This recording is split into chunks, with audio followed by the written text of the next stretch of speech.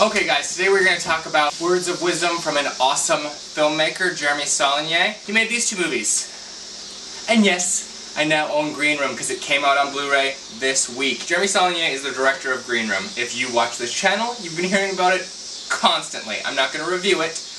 We're going to talk a little bit about the indie filmmaking process because he is one of the more interesting, in my opinion, indie filmmakers going on currently. Sounds like he's about to merge into the studio system a little bit more. Before we do, if you are interested in these movies as well, just know that they're both extremely violent. I like really, really violent movies, and even though we're at a horrible time of violence in this country, this is still escapism for me. It doesn't count. Real violence is terrible. I hate it, obviously. Hold on, I'll close that door, see if the cicadas get any quieter. A little bit. He had a movie before both of these called Murder Party, which feels very unlike it. It's more like a horror comedy. This is a revenge thriller, actually about how pointless violence is, and this one is just about a really bad situation. Really vibrant, vital filmmaking. The way that independent film happens now, there are certain boxes you should check in order to make the process not so crazy on yourself. Like having things take place in very few locations, making it mostly dialogue, making it mostly play out just in these couple rooms, more like TV, because it's easier to shoot, and you can get through more pages in a day, which he really did not do with this. This is actually pretty much in one location, but that wasn't the point he was trying to make. It still costs 10 times more than this. Making a film is expensive because you have a bunch of people together that need to be paid, and you have a bunch of equipment that you've rented. Most equipment rental packages happen in blocks of a week. Most indie productions have a 6-day week. Break day, and then back to another 6-day week. So we're going to be listening to audio from 3 podcasts today. He has been on the Q&A with Jeff Goldsmith twice, once for Blue Ruin, once for Green Room, and he was on Philip DeFranco's podcast, Jarvi Saulnier and Anton Yelchin.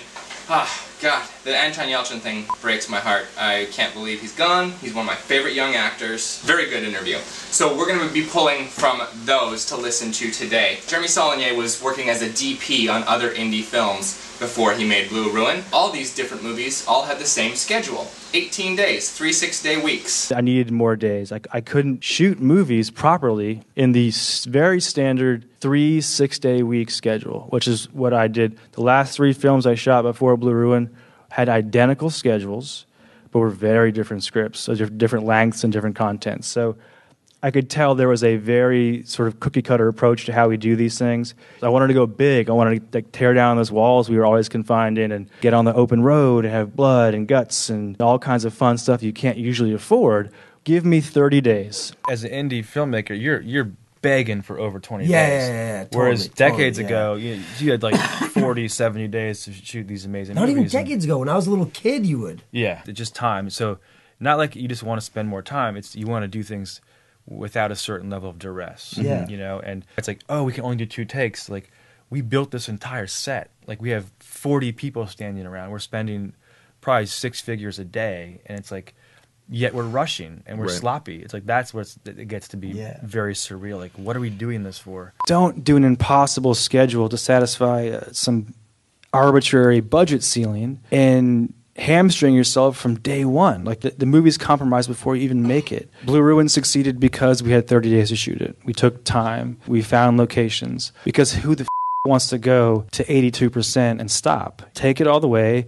You'll spend a little more money, but you'll have something to show for it. And if a film is good, it will have decades to earn back its money. If you have another piece of that gets dumped to some sea of content, it might make its money back, then it'll be forgotten. I don't want to do that. No, who would want to do that? I do spend a year cobbling together all these locations and getting a little more scope to it. Scope doesn't have to mean huge desert vistas. Scope means it takes place in more than one location. You get a scope by seeing more of the world. Like if you watch episode 1 of Pops, I very much was doing, most of it was in their apartment. Keep it small. But then in episode 2, we were in a bunch more locations, and it just felt much more dynamic, even though we were shooting on the same lousy camera. Not lousy, it was a good SD camera, but don't be playing with paper when I'm trying to shoot a vlog about how awesome Jarvi Saulnier is. I can't get to her, she's so tiny, she's wedged herself into this corner.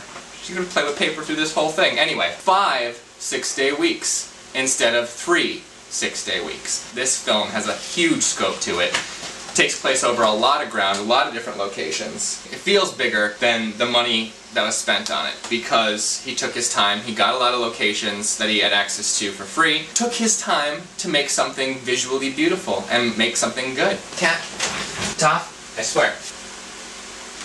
I've only got so much daylight left here, and that ties into the very next thing. I was talking about that scope. He talks about that. For Murder Party, the movie that was before Blue Ruin, it was just a warehouse movie. You know, a bunch of his friends in a warehouse, dialogue, horror comedy. For Murder Party, the biggest lesson was don't listen to everyone and say, oh, you're doing an indie. An indie movie should be contained and lots of dialogue because it's easier that way. And it's not for me. I gravitate towards the camera and I want to tell stories visually. So at the end of the day, the movie that he was making, based on the rules, wasn't the movie he actually wanted to make. It was just the movie that the people who are trying to make indie movies were saying is the movie he could make. The movie that was possible to make in today's independent film scene. But he said, no, I'm going to take this camera. It's not a RED. He had one of the Canon cameras. It was better than a DSLR. It was a smaller body camera, and he had a really nice set of lenses. One of my lessons was don't use the biggest, baddest camera if you don't have the time and the crew to move it fast. I had these amazing cameras on set, but the schedules were so tight that we were doing TV coverage, you know? Single, two-shot, boom, we're out.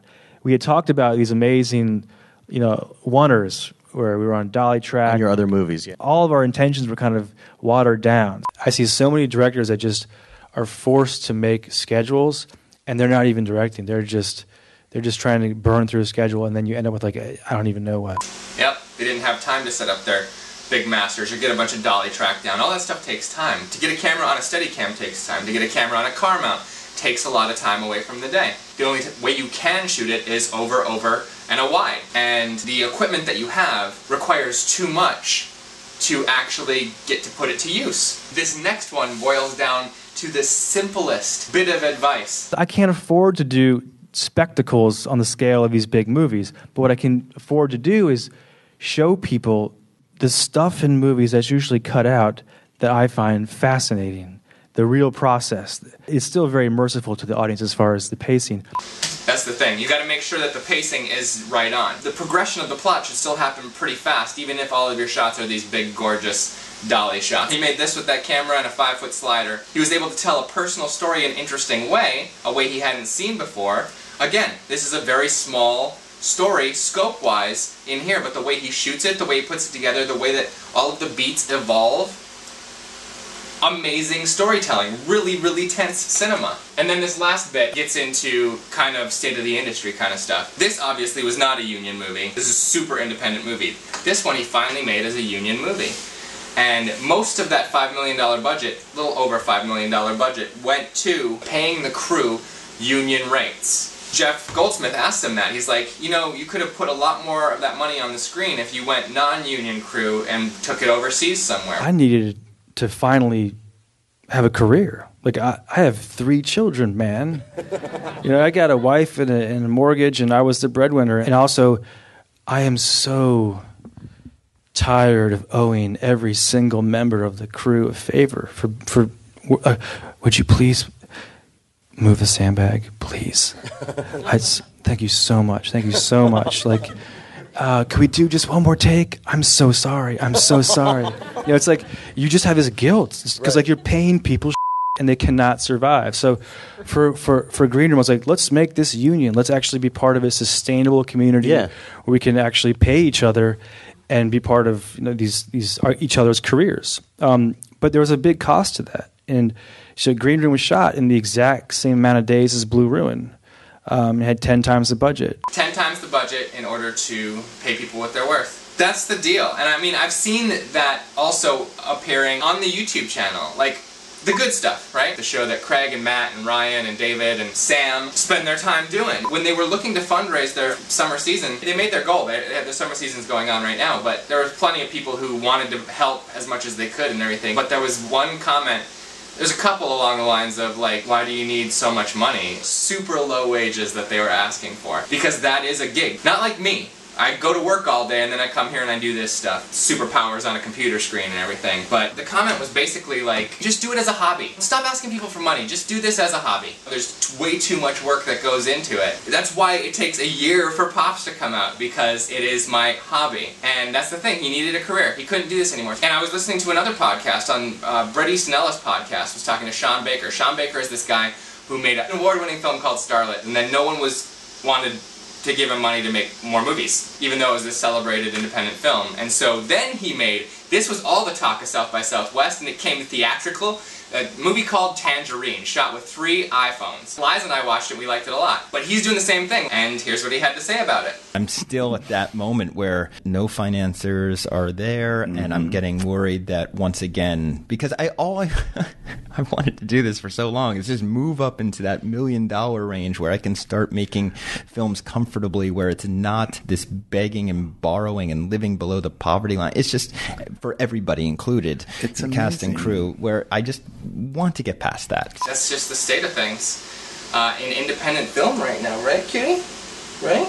That's why I think Jeremy Saulnier's advice is very important. Doesn't matter what camera you shoot with, don't try and tell a big story, try and tell an interesting story, and take your time doing it, because it's engaging, because it makes you feel something. Like these movies do for me. If you're not spending money especially, you can take your time. That's the Pop's way of things. And that hobby thing, maybe making cool stuff is just going to be hobbies from now on. Because the more content there is out there, the less people feel like content is worth paying for. Especially the kinds of money it takes to actually make something worthwhile. Green room. And then maybe it's just going to be hobbyists like me. Maybe I just have to wait everybody else out. Anyway, if you want to see Green Room, it's available. Digital download, it's available on Blu-ray and DVD. Go to your local library. My local library had this. I saw that before I went and I bought it at Target, and this is actually my library's copy of Blue Ruin. Green Room. Oh, and I totally forgot. I was taking out my vest and everything. This is the last day that you can vote for Platoon and Power Squadron as Best Indie Series in this year's Streamy Awards. The Indie Series with the highest number of votes automatically gets voted into the Streamy nominations.